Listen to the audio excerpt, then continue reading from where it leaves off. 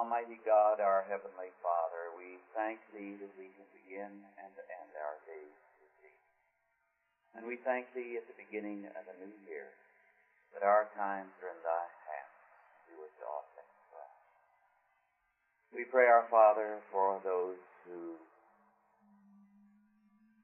suffer behind the iron curtain for their faith, that Thou wouldst be with them to strengthen them and to deliver them. We thank Thee, our Father, that we have the assurance in this grim struggle against the powers of darkness, that Thou art He who shall prevail, that greater is He that is in us than he that is in the world. And so, our God, in this confidence, we study Thy workings in the past and face all our tomorrows in the confidence of Thy grace. In Jesus' name, Amen. Since our study of world history is a survey, inevitably we must skip over a great deal that is very pertinent and very interesting. It would be worthwhile, for example, to take time to deal with the continuing force of feudalism far beyond the Middle Ages into the modern era. As a matter of fact, the world of feudalism is today the most virile part of the modern world. The two countries that are the most feudalistic in the modern world are the United States and Japan. Japan got a heavy dose of feudalism from the Portuguese missionaries, the samurai. The business world of Japan gains its vitality from a feudalistic structure. The whole nature of the American system is feudalistic. The county comes from the word count, the realm of a count, only without a count. It's a law area. So, the United States and Japan are the two most feudalistic areas in the world today, and they have the greatest freedom and also the greatest ability to function. Local authority and civil government prevails, and local loyalties in feudalism were very powerful, and people do develop local loyalties in this country. They will be from a particular part of the South, a particular county. They will be people from a particular part of the West, a particular county or community. And this was characteristic of feudalism. There was no such thing as a national feeling in the time of feudalism. As a result, the world of feudalism was not conscious of national or racial lines, but of religious lines and local loyalties. The world of feudalism, thus, is a very different world from ours. For one thing, people traveled around a great deal in the feudalistic world, far, far more than we today realize. And when we look, for example, at the life of the man who in the era we shall be studying tonight, the late 17th and early part of the 18th century, was the most powerful figure of his day, regarded by many to this day as the greatest man of his century. We find a very surprising thing. The man in question was a Frenchman, Duke Francois Eugene of Savoy, Prince of Piedmont, Margrave of Saluzzo. Incidentally, he never fought for France in his life.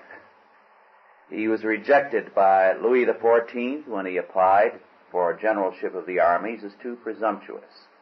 For one thing, he was too powerful in his background for Louis XIV to want to give an important figure so much power. Eugene, Prince Eugene, was related to every royal family of Europe. On top of that, to give you an idea of the feudal world which he was a part of and how in the feudal world you could just pick up and go anywhere and serve any monarch you felt, and then after you finished serving him, you could go over to the person on the opposite side of the fence, and you were not a traitor. You were just a feudal lord serving whoever bought your services. And, of course, there was no feeling about intermarriage between peoples, and so people like Prince Eugene represented a very varied kind of background, as did almost every royal family of the day. To give you an idea of the ancestry of Prince Eugene, he was predominantly French, but also German, Roman, Byzantine, and Armenian. He also had Spanish, Portuguese, Scandinavian, English, Czech, Hungarian, Serbian, Bulgarian, Russian, and Mongol bloods. He could trace his ancestry back to Thomas Aquinas. He could also trace it back to the Borgia family. His mother was the niece of Cardinal Mazarin. There was nobody of any consequence throughout Europe, the Middle East, and way back almost to China that he was not related to. He was a League of Nations in one man. And that was routine for the day. It was very commonplace. Today, that would be unheard of. But Louis XIV himself had quite a few strains of blood in him. Louis XIV was French, he was Spanish, he was English, he was German. He was quite a few other things, including Jewish and Moorish. As a matter of fact, there is some belief that they had a Moorish girl who was put into a convent. We do know definitely there was a Moorish girl who was in a convent who was regularly visited by the Queen, Maria Therese, together with the ladies of the court. And her background and everything was kept very much a mystery. This, thus, was routine in that day. It was nationalism that limited this kind of thing. It limited the boundaries, and because of mercantilist policies by British, by French, by German, or by Austrian, or whatever the case might be, it restricted internationalism and confined people to their frontiers. There was another aspect of the world of this era that we touched on last time when we dealt with the Spanish and their contempt of work. It was carried perhaps to the greatest extreme in Spain, but it characterized every country of Europe. The nobility and the royalty had a contempt for work ethics. Work was seen as the lot of peasants.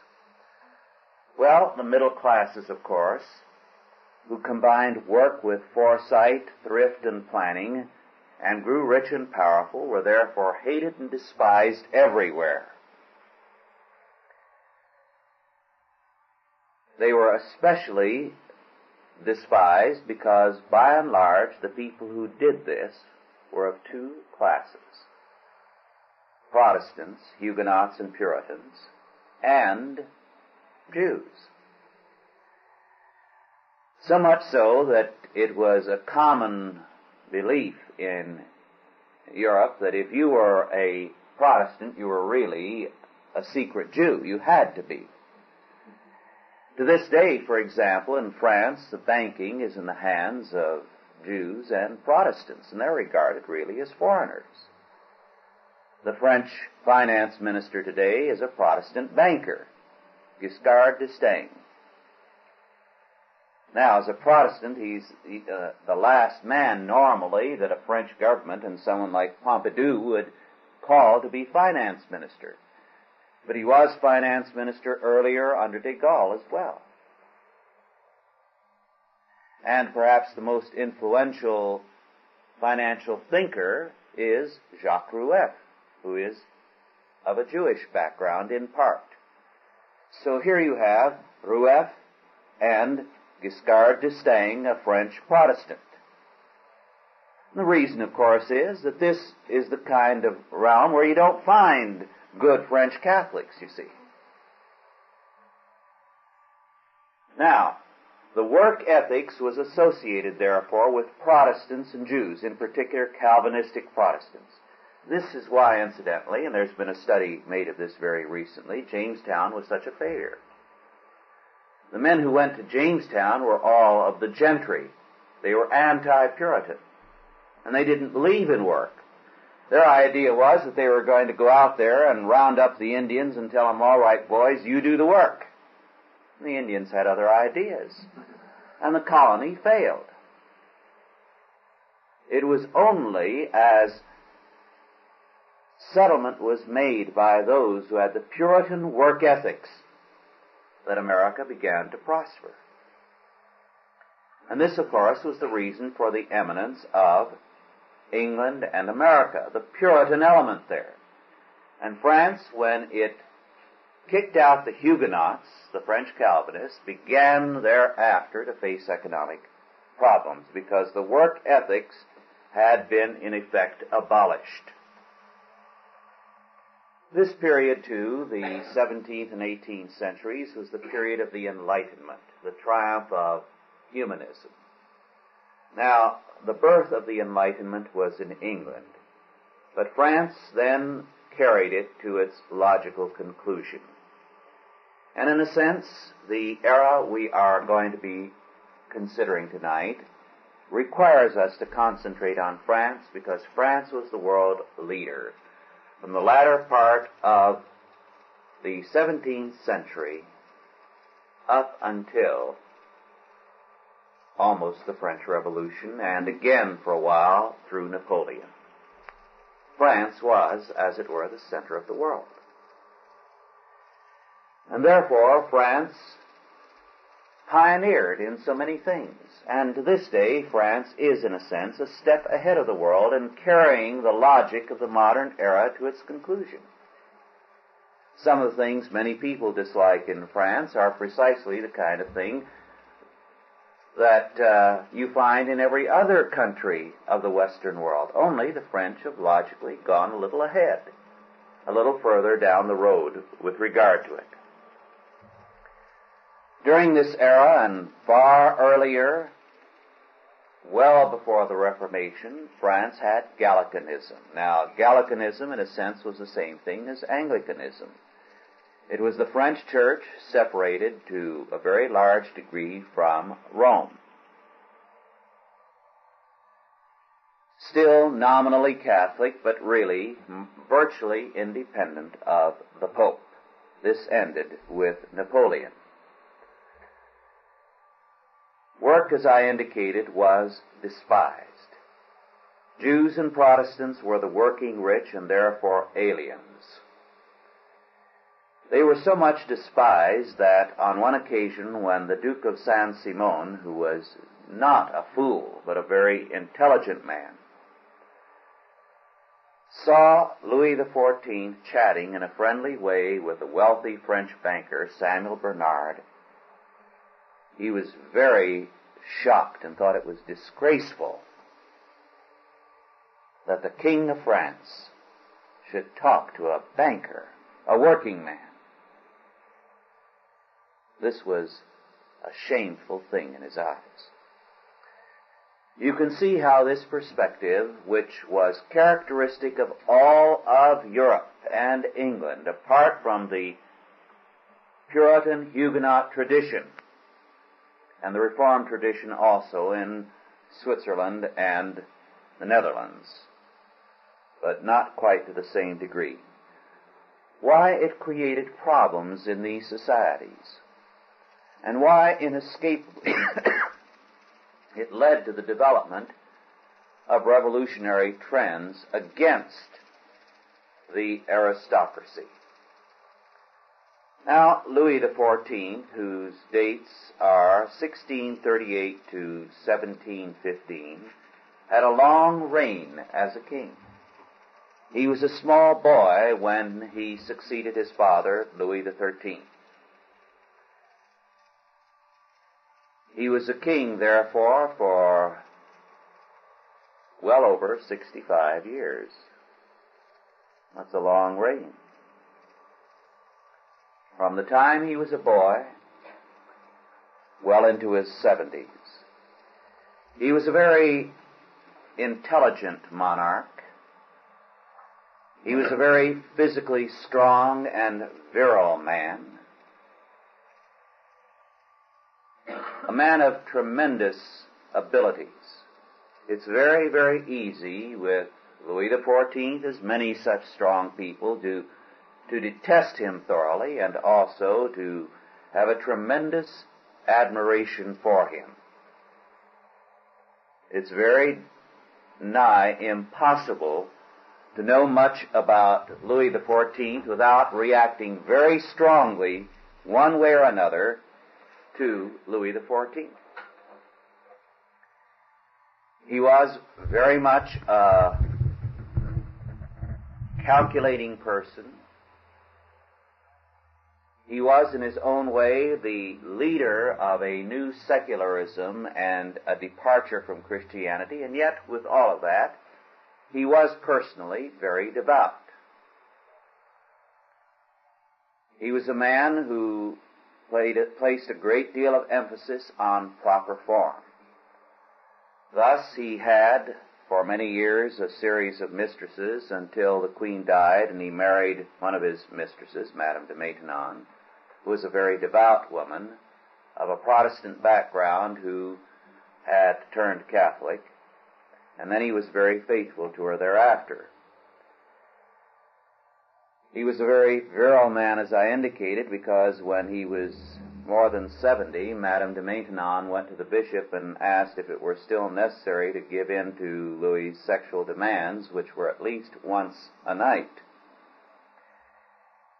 Now, as he came to rule, he had a number of ideas in mind that governed him absolutely. One was a dread of the feudal nobility. All his life he was working against them, but never openly at war with them, acting as their friend, as their companion, but doing everything to undercut them. I pointed out last time that France was a series of kingdoms, a collection of kingdoms, rather than one unified people. Some of those kingdoms had been very great realms, very wealthy realms, of unbelievable wealth during the Middle Ages. Now they had been brought together. Louis XI had been one of the prime movers of bringing them together, and Henry IV, his grandfather. Louis XIII had furthered that under Richelieu. But when Louis XIV was a small boy, this whole settlement was almost destroyed by a revolt of the nobility, trying to reestablish their independent realms, their separate kingdoms. So that for a while, as a boy, he lived in great fear that any time he might be taken captive or even killed by these warring lords, and the whole realm destroyed. He never outgrew the fear of that, the fear of the power of the nobility. As a result, he worked to nullify it.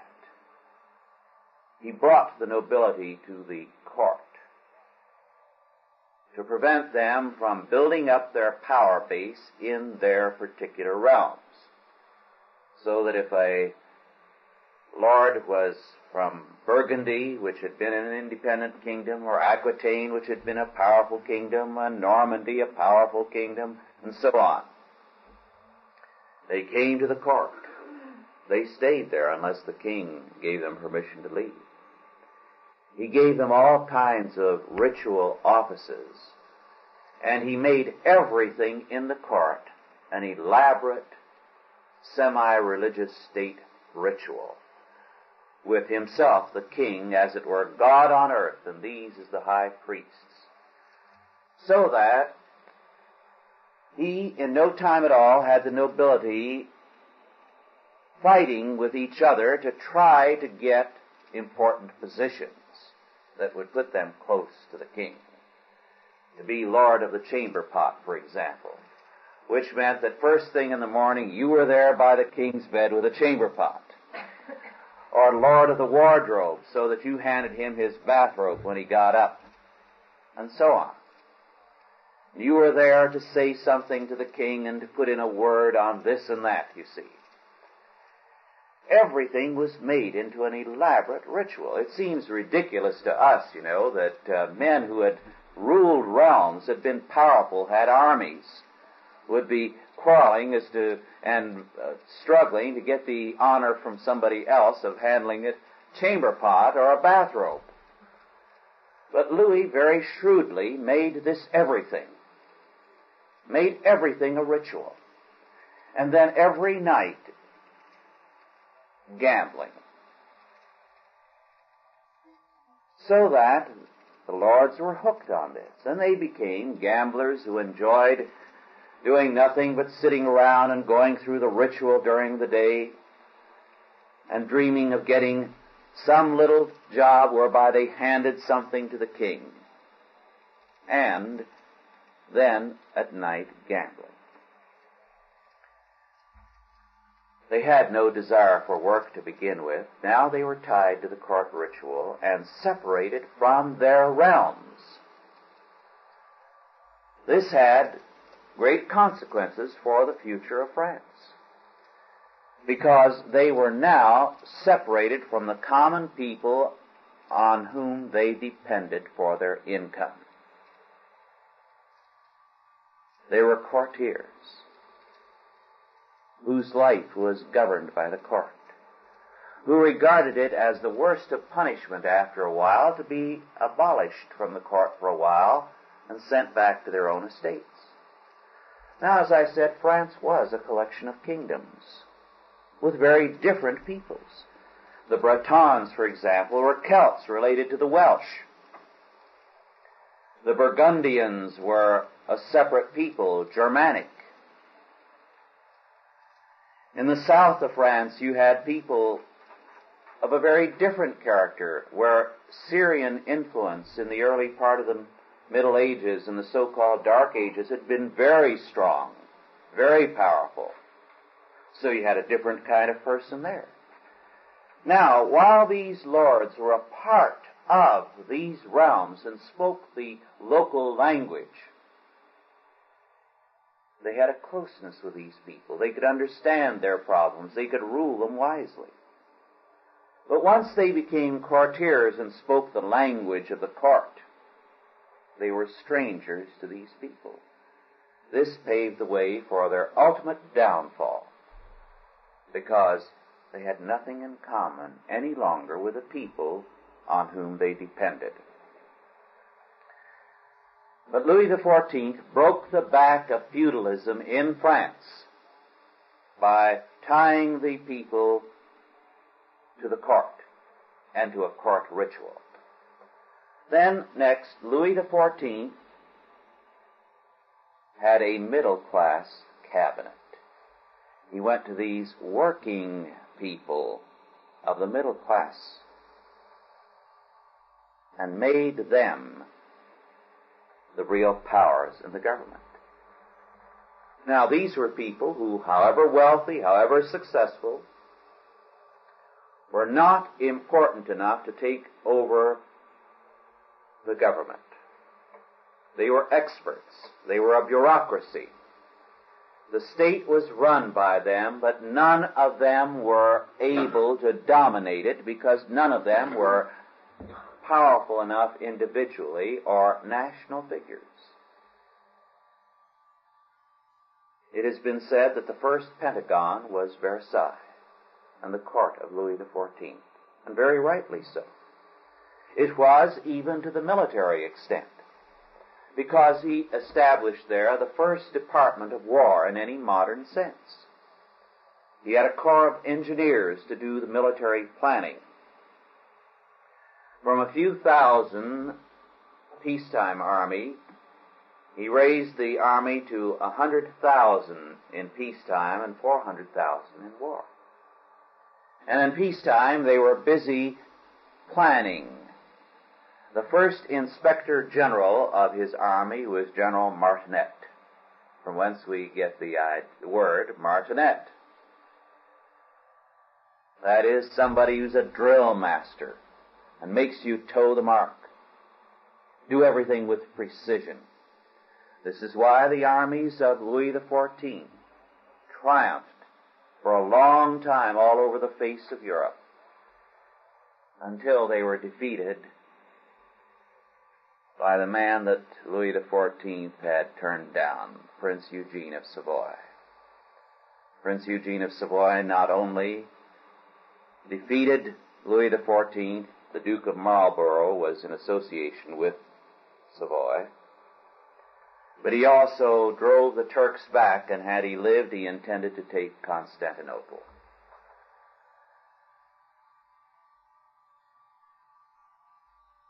But what Louis XIV did with this Pentagon concept was to turn government from a one-man thing, as it had been, into a bureaucracy. So that after Louis XIV, you have the development of the modern idea of the state, a group of bureaucrats and experts, a group of planners doing everything, and one man at the top just saying, go ahead with this or with that, simply administrating the bureaucracy. Then another aspect of Louis XIV's work. He built Versailles. Now, a little later, I'll show you some pictures of Versailles, as well as Prince Eugene of Savoy. But Versailles was a very interesting concept. First, it was built out in the country, outside of Paris, some miles. Now, this was a very shrewd move on the part of Louis XIV. Louis recognized the power of a big city to dominate a government and to color its outlook. Any big city is likely to develop a large number of people, poor people, a rabble, that can be a mob, that can dominate a government. He recognized also that a big city can color the outlook of a government. And so he felt, never in Paris. The government must not be there. It must be at Versailles. He rarely ever in his life set foot in Paris, which is a very interesting fact. A king of France who rarely went into Paris and then got out as quickly as he could, hated to stay overnight. If Paris wanted to see the king, they had to go to Versailles. Thus, Paris, a very powerful city, was never able to exercise any influence on his government. Moreover, he built Versailles without any walls or without a moat to indicate his sense of security and power. To say, I have a realm so powerful, so strong, and my peacetime army is such that nobody, neither the lords nor any foreign power, can trouble me. Therefore I will make my capital Versailles, out in the country, like a garden, like a park. He had a zoo there with animals from all lands, statues everywhere, fountains, gardens, making it look like a new Garden of Eden, a new paradise. It was both his residence and the seat of his government. Versailles was copied by virtually every other country. We have an imitation Versailles that Jefferson copied in Washington, D.C. Moreover, the architecture was humanistic. I pointed out last time how Philip II of Spain, when he built the Escorial, his palace, again out in the country, made it with a chapel at the center and a monastery, also a mausoleum, so that the Catholic faith was at the center of his concept of rule. For Louis XIV, the chapel was at one side. The center of the building was his bedroom. And he ruled from his bedroom. He'd get up in the morning, and after having eaten and bathed, he bathed daily, he would then receive a procession of his ministers, these middle-class experts, make his decisions. This was the center. Moreover, the fact that he reigned so long made his reign extremely important in that what he did could be made permanent. It could be made so much a part of the life of the nation because he ruled for so many years. It's interesting to realize that Louis XV was not the son of Louis XIV. He was his great-grandson who succeeded as a boy of 5. And Louis XV, like his great-grandfather, reigned a long time, from 1715 to 1774, so that it was his grandson, Louis XVI, who succeeded him. So that in 3 monarchs, 3 generations were passed over because their reigns were so long.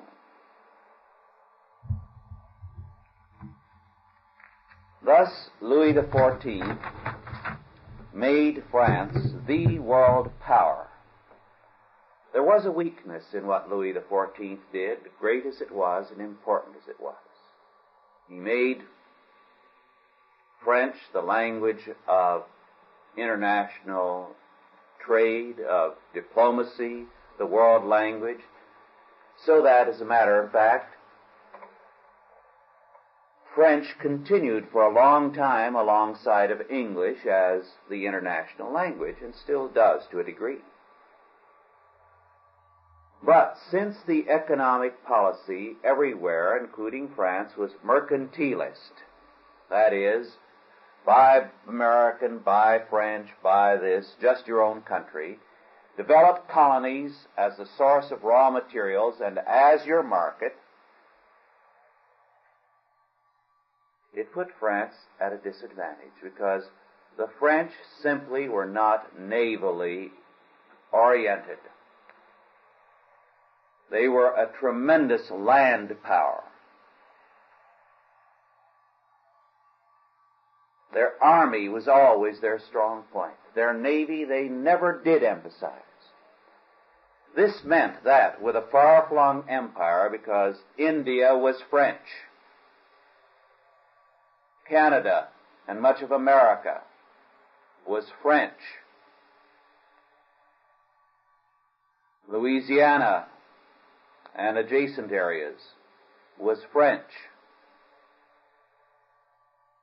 the Mediterranean was the area of French power and influence.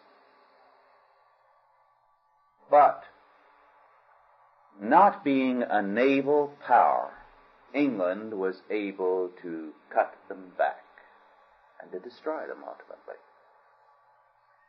They lost their colonies in America in the French and Indian War, and also India, simply because of their naval inadequacy. Now, because of the mercantilist policy, this created a crisis for the French. How could they import raw materials, not having the colonies now, or export to colonies when they didn't have the colonies? It created an economic crisis, which ultimately led to the collapse with the revolution. If they had not lost the empire, there would have been no revolution. This is why France was the great ally of the Americans in the War of Independence. They had lost just a few years earlier the French and Indian War and their empire to the British. Well, America was the choicest part of the British Empire, and they were going to do everything to help the Americans kick out the British. And this is why. It wasn't altruism. They sent over troops, Lafayette and many others. They provided all kinds of foreign aid in the hopes that this would be the beginning of toppling the American power. And if you'll recall, a part of the American strategy encouraged by the French was an invasion of Canada.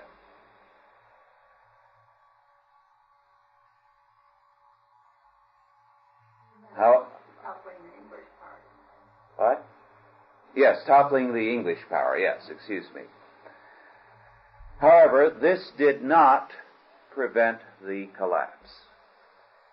In fact, it very nearly led to a collapse both in Britain and in France. If it had not been for the Wesleyan revival and the evangelical revival within the Church of England, when the French Revolution occurred, there would have also been a revolution in Britain. It was the religious aspect in Britain that prevented it from blowing up in a revolution. Now, the French Revolution was the great opportunity for the radical humanists, the Enlightenment thinkers who called themselves philosophes. I indicated earlier their sources were the English deists and thinkers and also the Dutch thinkers. There are several things that characterize these philosophes.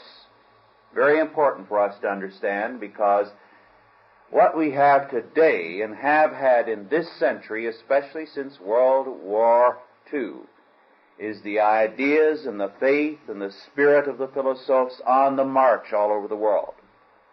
They were urban, first of all.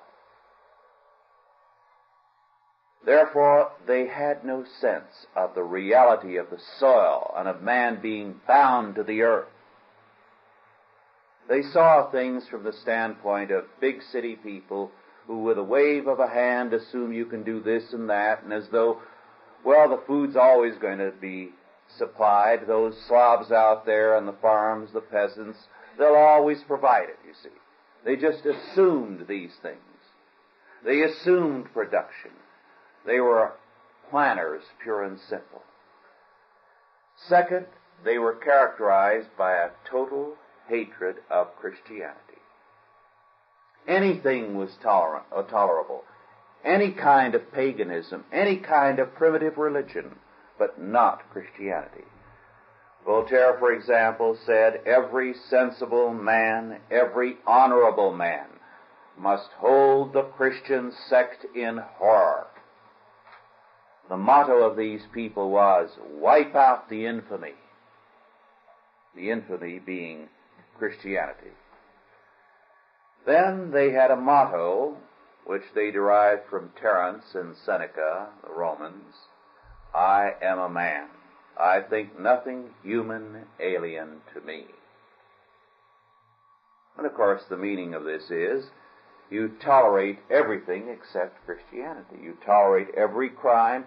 You tolerate every pervert, because nothing human is alien to me. Again, you recognize a familiar temper of our day. Then Diderot declared, and I quote, "The magistrate deals out justice. The philosophe teaches the magistrate what is just and unjust," unquote. Now, historically, it has been Christianity that has established right and wrong, and the law reflects what Scripture teaches. But no, they said, we the intellectuals, the philosophes, will be the new priests of humanity, so that we will say what the law should be and what right and wrong are. We will define all these things. Now, since the churches were politically controlled, these philosophes very quickly provided for the takeover of the churches in all the countries, and politically appointed bishops in England, in France, in Germany, and elsewhere who were unbelievers. And this is a point which very few scholars will touch on. You find it here and there in footnotes. But the great destruction of the churches, whether in England or France or elsewhere, was by these political bishops. Men who hated the church. You had one, for example, Archbishop of Canterbury, whose wife was very much a slut. He had an illegitimate son whom he promoted to office in the church, and so on. That sort of thing. These were men who hated the faith. And an opportunity to pull down a church or to destroy it was all to the good for them. Then another aspect of these philosophes. And again, this is something that strikes a very familiar note. Homosexuality was the mark of membership in the in-group.